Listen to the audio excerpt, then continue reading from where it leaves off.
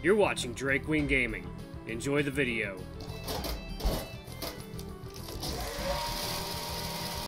Hey guys, Nary here from Drake Wing Gaming, and as some of you know me on Twitter, The Gaming Dragon. Today I'm coming at you with another Let's Play episode of Echo. So, last episode was October 27th. It's been a little while. Oh, Lord. Last episode, Leo started losing his cool, and he really flipped. So, guys, let's get right back into it. I am really, really nervous about this one. Oh, my God. I hope Leo doesn't kill anyone. Oh. Alright, guys, let's do it. Alright. Leo's voice goes from an almost scream to a hushed whisper as he moves to the window, looking out into the night. He slides the window shut, then locks it. This is exactly what I was worried about. What? Inside, I'm relieved more than anything. For some reason, I'm positive that if Clint was still here, or if Leo had caught him in the act of trying to escape, I don't doubt he would have tried to shoot him. That's... has it been 30 seconds yet? That stupid fucking raccoon, thinking he knew it was best. Leo continues to peer out the window, his ears perked up.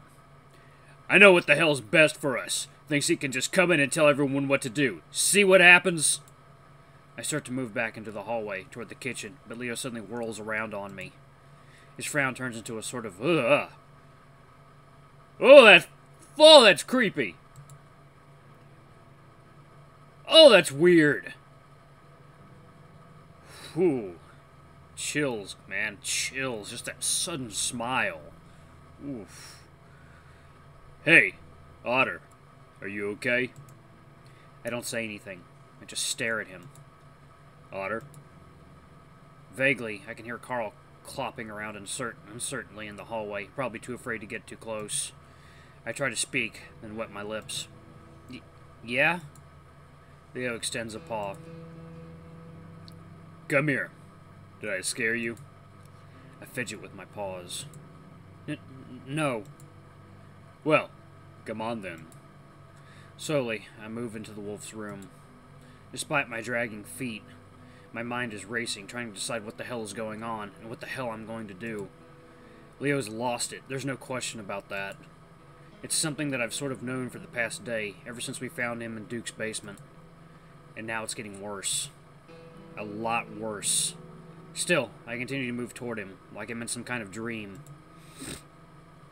Soon, he's got me wrapped up in his arms, and, despite the warmth, despite the strength I feel in them, I don't feel good about it at all. I'm just scared. Chula. He breathes into my ear, sending shivers down my spine. I told you I'm going to protect you. I'm going to keep you safe. That's exactly what I'm going to do.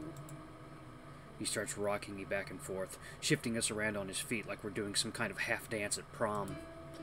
He's moved us around so that I'm looking at the door, and I can see Carl's horns, his eyes fearfully peering into the room. That raccoon, he wasn't good for you. Good for me? He helped me! Leo gives me a squeeze that almost knocks the breath from my lungs, and that cuts me off. Maybe, maybe not. I can see him acting strange, kind of like the others. The wolf continues to rock us back and forth as I continue to look over Leo's shoulders, seeing in Carl's eyes that this is definitely fucked up. I don't say anything else to Leo, worried about how he might take it if I keep trying to convince him that Kudzu was only trying to help us. I'm going to get you all out of here, like I should have done from the beginning, okay? He gives me a little shake when I'm silent. When I'm silent a little too long. Okay. Okay. And he keeps rocking me like that for what seems like hours. And when we wake, and when we make another revolution, I can see that Carl's not there anymore. Then I hear something. Soft at first, then louder and louder. Leo stops dancing with me. I can make out a rhythmic, dull, metallic sound accompanied by a horn. A train? TJ and Carl are standing at the back door, staring out into the night. Leo pushes past them, ears perked as he tries to see through the darkness. The train sounds incredibly close, almost like it's only feet away. Should we go to it, like Clint said? Leo pauses, his nose twitching before he waves his paw at us. You guys stay here. I'm gonna go have a look. Leo, And just like that, the wolf disappears into the night, leaving us behind. I stare out into the night. So, I guess Clint wasn't shitting us after all, huh? Yeah. All I can think about right now, though, is Kudzu. Did he hear the train right now? Was he on his way over there? I look to my right, towards Kudzu's house, only a few hundred feet away. Quietly, I start stepping outside. Chase? Carl's voice behind me is timid, scared. I look back at him, able to make out the whites of his eyes in the darkness. TJ lurks behind him, staring at me as well, though far more stoically. I'll be right back. I just need to check on Kudzu. Everything that Kudzu has done for me up to this point, saving me multiple times, making sure I was doing okay, nursing me back to health. Hell, even helping me with my project before all this shit went down. I'm not going to abandon him. Just like with Leo when he was imprisoned by Duke, I feel like it's my responsibility. Only this time the urge is even stronger. I have to make sure Kudzu makes it out of here like the rest of us. Carl, though, doesn't look so enthusiastic about that. I don't know if that's such a good idea. You saw Leo. Carl looks over my shoulder, and I do the same, worried that maybe the wolf was coming back. But all I see is darkness. I realize then that Carl is just as afraid of the wolf as I am right now. I swear I'm only going to be away for a few minutes. If Leo asks, tell him... I don't know, just tell him I needed some air. That won't... I don't wait for Carl to finish his sentence. My eyes slowly adjust, but it's too dark to really see any more than 5 feet. The amount of stars overhead is almost dazzling, but it's not enough light to help me see. In fact, it's almost disorientating.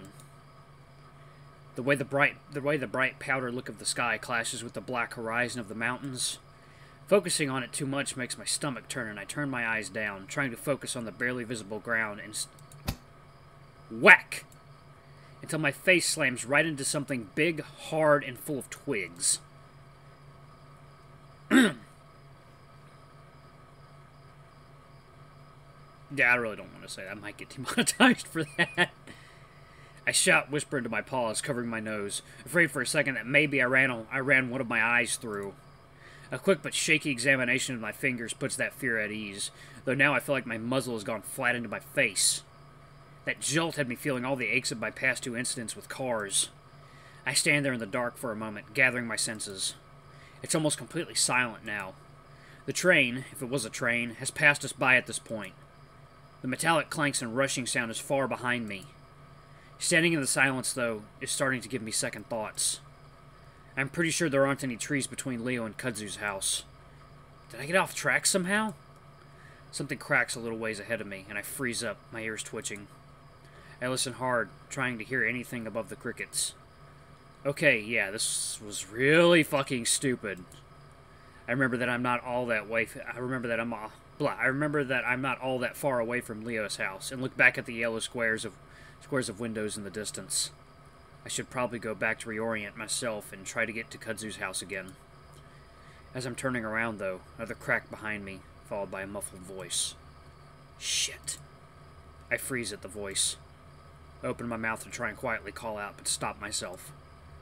I can't be sure, but it sounded like Kudzu, a bit muffled and low-pitched. I decide to wait a while longer, with one foot pointed towards Leo's house.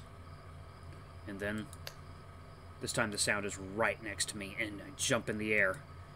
I make a run for the house, and immediately trip over several rocks, going face first into the ground. I'm scrambling at the ground with my paws and feet when I hear the voice again. Whoa, whoa, Chase! I slump back to the ground in relief. Oh my god, Kudzu! What the hell are you doing?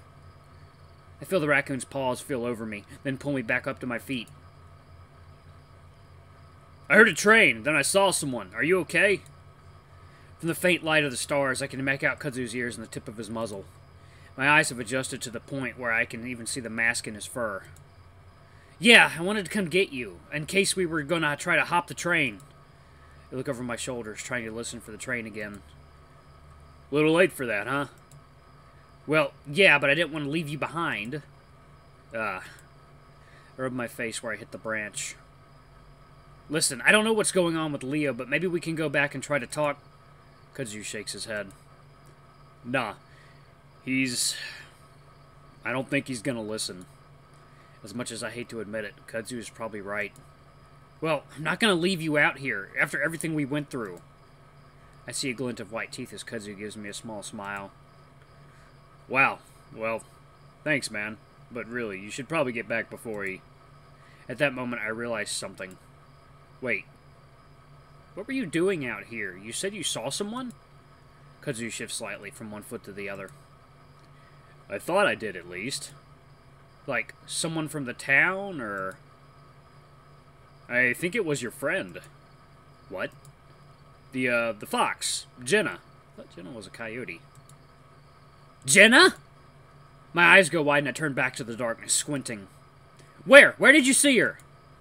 Kudzu turns to look with me, then takes a few steps forward. Well, I was going back to my trailer after the whole thing with Leo, then this fox girl just kind of jumped up from the side of my house. Where did she go? My heart's hammering in my chest right now as I strain to see her. Jenna's been on my mind since the very beginning, and her absence has only become more prominent after finding the others. Well, I think she went off in that direction. Kudzu points into the darkness. I could hear her running off, but then the footsteps stopped, so I thought she might have stopped and hid somewhere. Come on, then.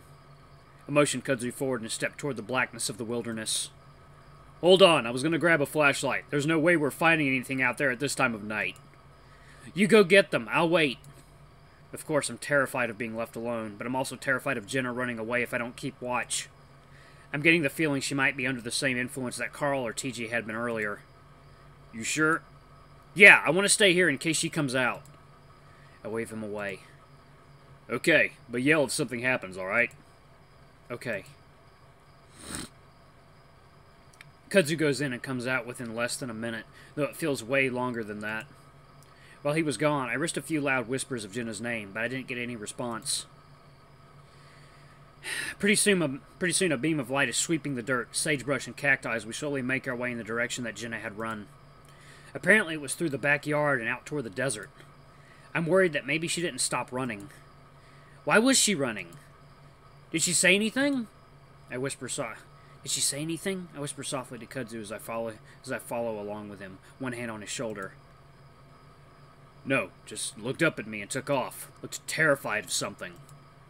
I frown, my paw tightening a bit on the raccoon's shoulder. Maybe it's just because she doesn't know you, right? Maybe she was heading to Leo's place. Maybe.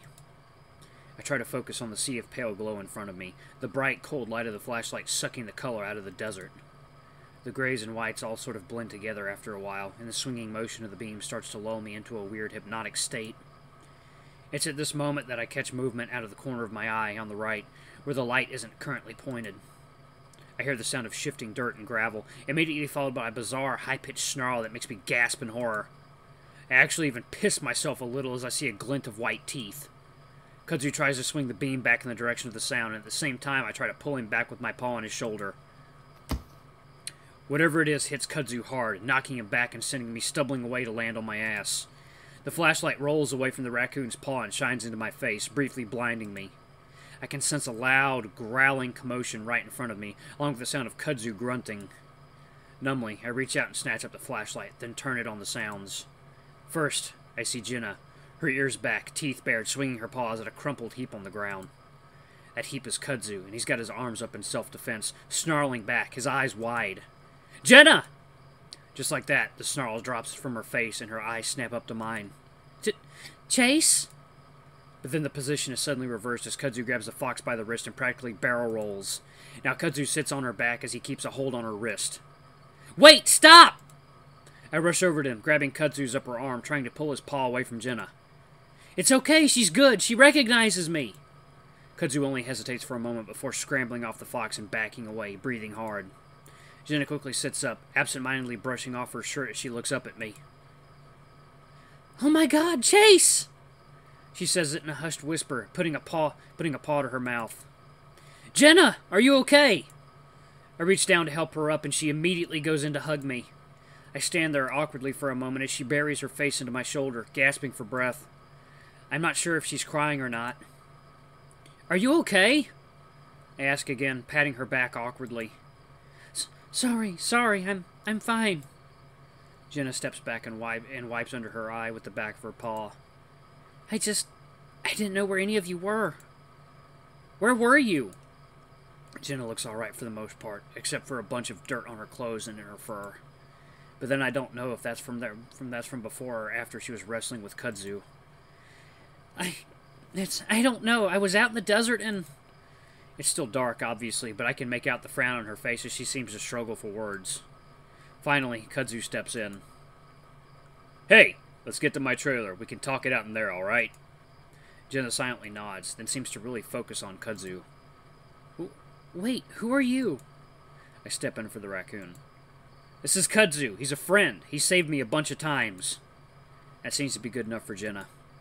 With that out of the way, we all head back forward to the trailer.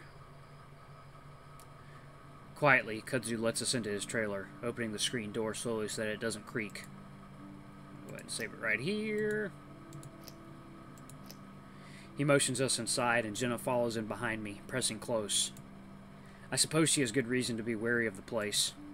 She doesn't really know Kudzu, and at this point, it's hard to even trust people that you do know. Kudzu closes the door and slides the locks in place. Jenna stands next to me in the small living room area, arms folded tightly against her body like she's hugging herself. Hey, you want to sit down? I gesture at the recliner, which Jenna stares at for a few seconds. I don't know. The fox's ears are twitching around and pointed straight up.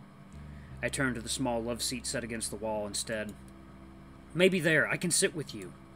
After a few more moments of staring at the couch, Jenna finally nods. She walks stiffly over to the couch, looking at it for a moment before finally sitting down. I notice 3 clumped-up patches of fur on the back of her neck, and it takes me a moment to realize that it's dried blood. Had someone attacked her? Had she hurt herself? Jenna still doesn't relax when we're settled, and is instead set bolt upright, leaning hard against my shoulder. Much like her ears, her eyes are darting around, mostly over to the curtained window to our right. Meanwhile, Kudzu elects to sit in the empty recliner after turning it a little to face us. The scrapping sound it makes on the floor causes Jenna to jump. Kudzu pauses, blinking, and then settles back in the recliner. Sorry, I really should put a rug under this thing. Jenna doesn't say anything and instead just looks back at the window. Sorry, guys. Kudzu shifts awkwardly in the chair, then looks at me. I look at Jenna, trying to think of something to say. Jenna beats me to it. Do you know where the others are? TJ or Carl? Oh, yeah, they're at Leo's place. Them and Leo. Jenna frowns at me. Then why are we here? Let's go. She starts to stand up, but I reach out a paw, grabbing her arm. She flinches and yanks away from me, standing up fully. Sorry, just hold on a second. It's complicated. Why? Jenna takes a step back from me, folding her arms. The look in her eyes is worrying, like she's starting to not trust me. Look, Leo, he's kind of uptight right now. I guess I just wanted to give him some space. Give myself some space, really, away from him. Kudzu shifts in his chair again. He kicked me out. Things got a little heated between us. Jenna looks at Kudzu, the deep frown still on her face. Why? Leo wouldn't do that without a reason. She looks back at me, as if wanting some sort of confirmation. I nod. Leo isn't really himself right now. I'm really worried about him. Can we go over there and talk to him? I open my mouth, but I pause, trying to think of the right way to say it. I don't know. Not right now. I'm not leaving Kudzu, so I'm going to have to think of a way to get Leo to calm down. I'm also considering just staying separate from him until we can get out of here, but I don't want to tell Jenna that. She looks stressed out enough as it is. Now that I think about it, I wouldn't be surprised if Leo was out there hunting for me right now. Odds are that he's going to come here eventually. Maybe. Maybe he jumped the train already. That reminds me, though. Oh, yeah, we think we found a way out. Really? Yeah, apparently a train goes through here once in a while. We're thinking we can hitch a ride on it. Jenna takes that in, then just nods. The silence drags out for a minute or two before I finally lean towards her again. It's okay. Just sit down and relax for a minute. She does so with even more hesitance than the first time, sitting on the couch cushion like it might be a landmine. So, where were you these past few days? If you want to tell me, I mean. Jenna stares at the floor, then shrugs. I don't really know. It's kind of a blur. I nod. Yeah, same. I guess it happened I guess it happened 2-3 days ago? I don't remember, but everything was normal until TJ woke up. It was like he was in a trance or something. I wasn't sure what was wrong with him. I thought he might have been having a seizure. Then I thought he was in a psychosis of some kind. He left the motel and just started running, so I followed him. He ran all the way to the lake, and I was sure he was going to go in. But then he just stopped on the shore and stared at it. I caught up to him and tried to talk to him, but it was like I wasn't there. Nope. Alright guys, Alarm Chan is telling me that's enough spookiness for right now. Thank you guys so much for watching. Don't forget to like, comment, subscribe, and ring that notification bell. And until the next video, I love you all. I'll see you next time. Bye-bye!